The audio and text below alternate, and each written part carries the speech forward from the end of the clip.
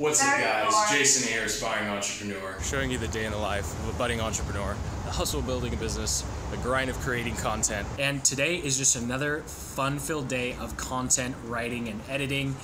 And man, this is really starting to get to me. Unfortunately, I'm starting to blur the line between documentation and creation, where you want to optimize your content for keywords, SEO, what people are actually looking for. And at the same time, I want to share lessons learned with you guys.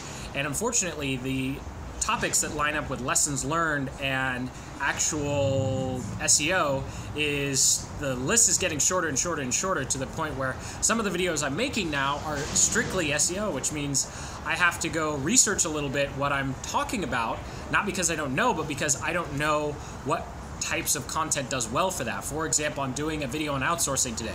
There are a bajillion different things I could talk about in my experience in outsourcing, but there's only one or two that actually is going to keep audience retention for new people who don't know who I am yet and actually rank really well. And the difference between documentation and creation is just night and day. When it was documentation 24/7, videos were super easy. They came really naturally because all I had to do was talk about my experience. I just shared what I thought was most important.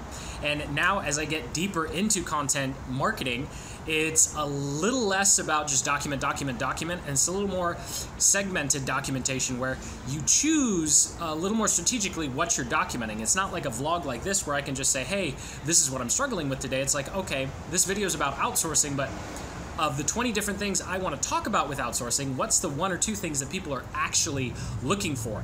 And that's really, I think, the good blend between documentation and creation, where you have documentation, you're always speaking from your experience. That way you're not researching and then having a video on something you've never done before.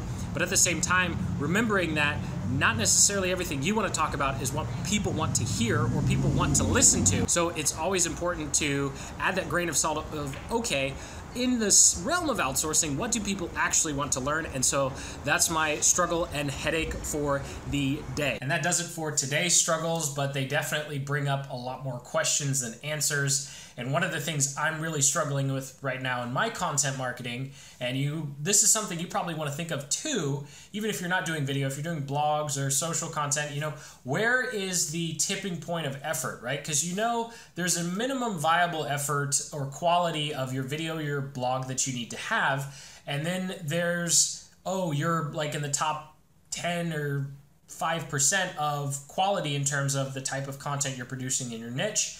And then after that, there's all that extra effort that really doesn't really result in much. It's like diminishing returns. And you really want to find that tipping point in your content. And one of the things I'm struggling with is I don't have a good metric to figure out the tipping point in my content. I don't know if spending an extra 30 minutes editing actually results in more views, or people could care less. And so it's definitely something that I encourage you to think about in your content, in terms of definitely don't want to be a perfectionist.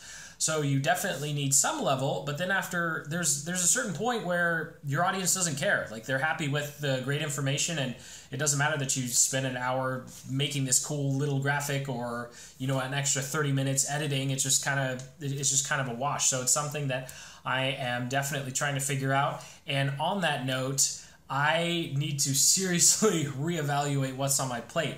Last month I talked a lot about radical focus, and that's something that I haven't been doing. And it's past 12 o'clock again. It's definitely not a sustainable habit at all. I know we all like to think, I'm hustling, yeah, I'm working. But you know what? Our bodies are not designed to work 16 hours a day every single day. So, you'll definitely have some health issues, or you'll burn out. I can feel a burnout around the corner. So I definitely know I need to pump the brakes a little bit and figure out, okay, what's really important and what has kind of creeped onto my plate that is sucking away time from the $50 and $100 hour tasks that I really should be focusing on.